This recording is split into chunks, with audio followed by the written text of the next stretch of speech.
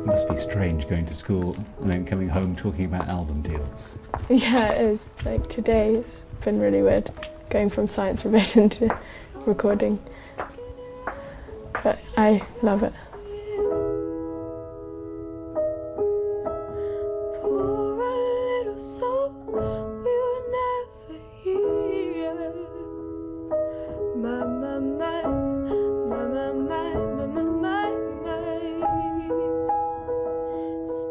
It is a bit strange, isn't it? To be sitting here doing a song and then the next thing it's in the charts. It's really strange, yeah. And especially being like at school at the same time and then all my friends hearing about it and hearing it on the radio. Do you feel like a pop star yet? I feel quite strange, I don't know. I feel like it's kind of like two worlds, so I suppose I kind of do, yeah. Come on, skinny love, what happened here? Circle on the whole bit like Brazil. My.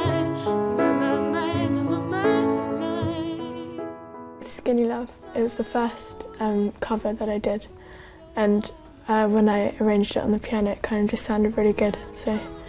So arranged it, is it just me you did at home then?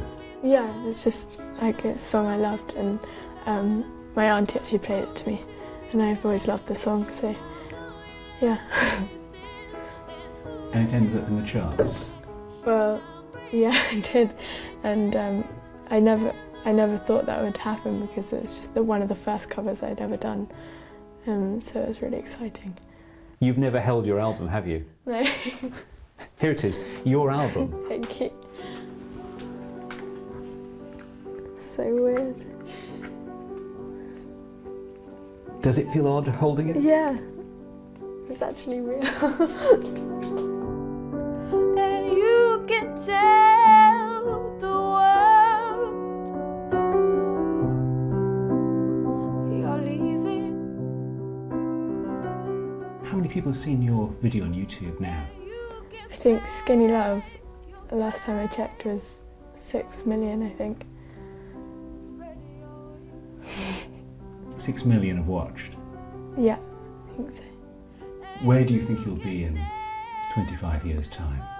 I hope just getting my own music out there and travelling around the world and playing at huge concerts, because that's what I love, performing, really.